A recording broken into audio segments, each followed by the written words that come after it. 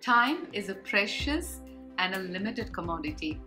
Owning your time means that you are in 100% control of the time that you have, which means you choose what you do with that time. True luxury is able to own your time, said Ashton Kutcher. So today I want to share with you a few time monsters and tricks that can help you overpower them so that you can own your time. And if this topic interests you, keep watching.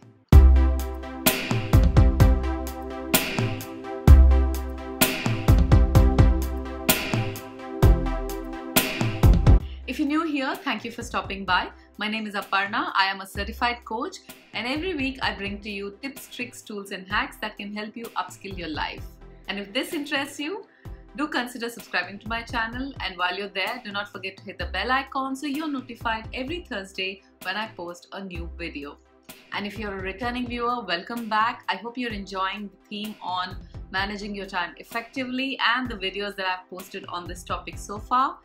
We're talking about time monsters today and few tricks that you can use to overpower them. And the first one on my list is procrastination. What do you do when you are procrastinating?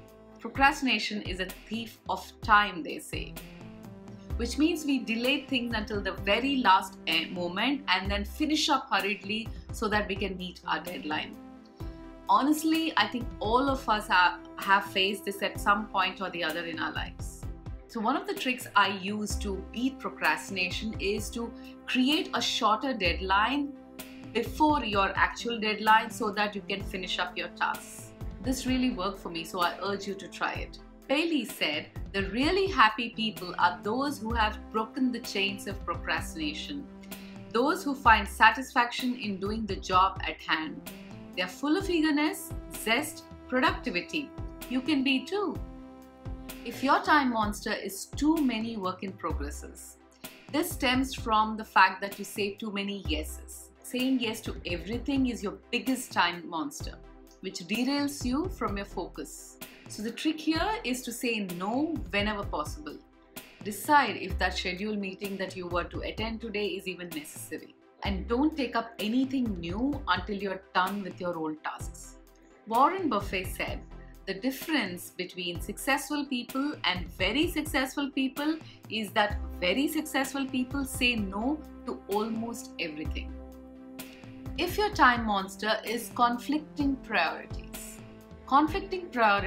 promote overload. When people are unsure of their priorities and start doing many things at the same time, it increases in the risk of delaying everything. Conflicting priorities actually increase your procrastination. So the trick to beat this is through a clearly defined prioritization of tasks for yourself and your team. Always focus on high value activities. You can use Eisenhower box methods to help you in this. Stephen Covey said, the key is not to prioritize what's on your schedule, but to schedule your priorities. If your time monster is unplanned work, don't we all have these in our lives? Unplanned work, whether it's professional or personal, are contingencies that require attention and time. They prevent you from finishing up something and waste a lot of time. So the trick to beat unplanned work is obviously scheduling it within your plan. Plan your contingencies so you're not surprised when they pop up. If plan A doesn't work, the alphabet has 25 more letters. If your time monster is miscommunication, why did I call it a time monster? Miscommunication is a failure to get your point across or lack of clear communication. So much time is lost in this. If we can only articulate our thoughts and communicate well, we'll save a lot of time and effort in clarifying it. The trick to beat this obviously is to be very clear in your message firsthand itself. Use tools such as rephrasing, paraphrasing or emphasizing so that your message is delivered clearly and is understood the way it's meant to be. Khalil Gibran said, between what is said and not meant and what is meant and not said, most of love is lost. That's it from me. These are the 5 time monsters I've identified, and tricks that I shared can absolutely overpower them. Now you may have some more. I'd love to hear your feedback on them or your own your suggestions and any other time monsters that you've been struggling with and your remedies for it. Would love to know about them. Do leave it in the comment section below or reach out to me in any of the social media platforms that I'm in. And if you like this video, find this video resourceful, do give it a thumbs up, share it with your friends, and of course do not forget to subscribe to my channel. Subscribe and also hit the bell button so you're notified every week when I post a new video. Thank you so very much for watching. I'll see you next week. Bye.